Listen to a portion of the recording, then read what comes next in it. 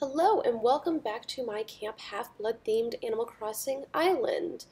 I did a video a couple months back and I decided that I got such a positive feedback that I am going to show you guys an update.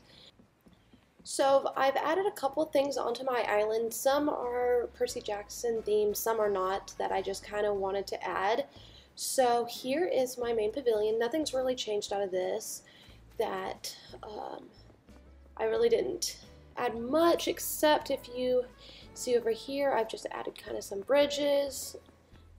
That here is the volleyball court again, and I've added this surf shop because, you know, with the new diving update, and I felt like if they could, they would have this on the island. So that's kind of a non-Half-Blood themed. Here's my little boardwalk and my little cafe that I just kind of like the look of, with my blue balloon.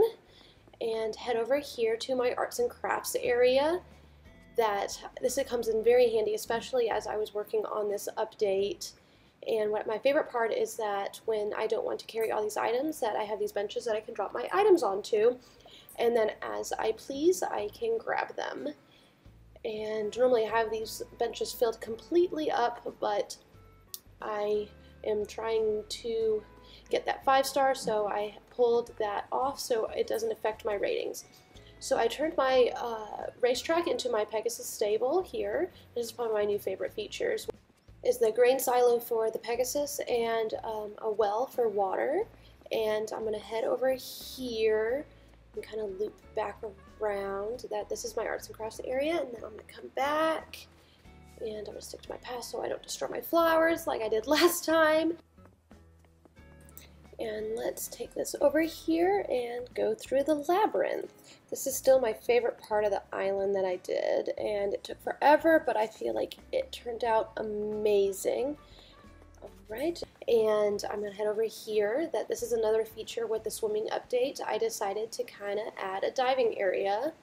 That I have a little bit more to add to this, but here I'm going to switch into my swimming gear to show you guys my little diving area. Oh, I forgot, I have a custom outfit on, so I have to take my custom outfit off in order to put my swimsuit on.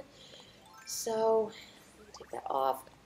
You know, it's ABC, and then my fireworks that you'll see later on that I was surprised at the end of my video on my fireworks beach. So get rid of my wand, and gonna dive right in. Oh, you know what, I'm just going to dive over here for sea creature to see what I get. Come on. There we go. Nice. And since this is my first, oh, there he is, my first scallop of the day. And let's see what I get. Hey man, this kind of years, can I have it? Alright, sure, here you go. Alright. Let's see what I get. And let's see his words of wisdom for the day. I always kind of like this little tidbit he likes to add. Alright, lend me your truth. If you love someone, send him a mixtape and then he'll think about it for 15 years. Oh boy, yeah. Alright, today is a good day. Goodbye, friend. Alright, let's head over here. Let's see what I got. Oh, I forgot that I can't look at. Alright, let's get back over to the shore and go back to the tour. A nice little fun detour on the island tour. And let's see. Alright, I forgot what I had left off. Alright, so I'm going to take off my suit again and switch back into my camp attire. And let's see. Forgot where. I don't see any DIY items. Let's see if I got any clothing. Oh, mermaid shoes. Let's put them on. Oh, I forgot again. That was my custom outfit that I already have. So I already know what they look like. So here we go into the Grove of Dodona. It's still one of my favorite parts because I can go in and get any sort of fruit I need. And oops, I ran over my flower. I need to connect that path again. Yeah. let's go over here. Another new feature that I really love that is not really canon with the camp, but I feel like if the Athena kids could have it, that this library is super cute, that they can do their capture the flag planning in here, or just do some research, or you know, what Athena kids would do. And let's go over here. This is my archery area again, and let's go and visit some of my villagers. I've had some different villagers that I have swapped out of over the last couple of months that were kind of my dreamies, that they don't really go with the theme of the house for each Olympian, but the outsides reflect it. So this is going to be my first new one. And it is, drumroll, Miss Tia. That I think she's super cute, and kind of Dionysus drinking, I don't know, it kind of somewhat meshes, but she's super cute. And let's move on to my next one, that I kept my girl Bianca, that I think that she is still a perfect Aphrodite daughter, and I added a statue in the garden with the roses. And let's go into my Artemis house with Miss Fauna. She is still on my island. She's still one of my favorites. And let's go over here and say hi to her.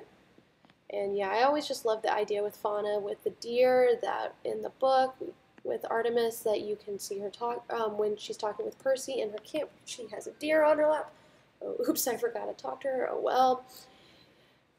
I'll never let her leave, so don't worry about it. And let's go over here now, that we have in the middle still my hearth for Hestia.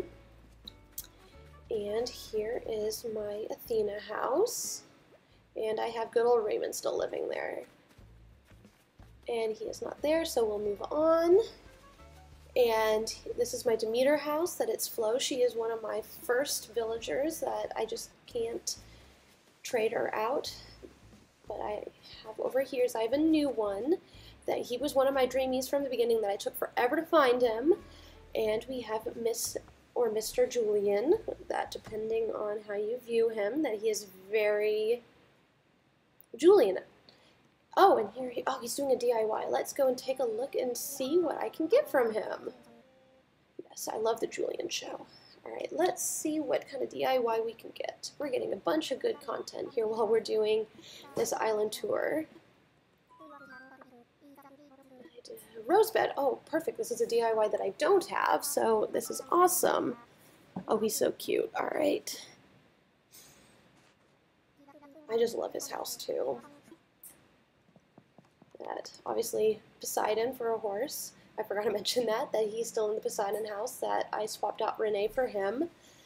And let's go over here, pick that up later. And that, oh, let's hope he's home. No, he isn't. Oh, Stitches, yes. He was another one of my dreamies that I think it took over 100 tickets to find him. All right, you know, I'm just going to clean this up because here we go. And then the Apollo house is still my friend Jeremiah the Bullfrog, that he has a very Apollo-esque personality, that he's very outgoing and friendly. Oh, I haven't talked to him in a bit, so I get the sass from him. Alright, let's move on to the next house, that we got a couple more to go. And here is the Hephaestus house, that she isn't very Hephaestus, but this is another dreamy, that if you can't tell, I love my horses. So I have Savannah here, but it took me quite a bit to find her as well. And we're going to head over, and plus I just love her house. And we are going to go to the last house, which is, oh, excuse me, Flo. Oh, and here's, yes, it's Cookie's house for the Hermes cabin. And she's doing her yoga, so I'm going to let her be. So we're going to head over here now to show off the rest of my island, that this hasn't really changed, that we still, but I'll still go ahead and show it if you haven't seen my other video, that here is the campfire sing-along area that they do for the campfire sing-alongs, and up here is the climbing wall, minus the lava and the fire and everything fun about the climbing wall. but unfortunately I can't do any fun things like that, so we have to settle for that. And on to the last little part over here. We're going to go down. And let's see. You know what? We're going to go over here. They have the Canoe Lake right here, and the Strawberry Fields, which is kind of my flower fields that I do my flower breeding.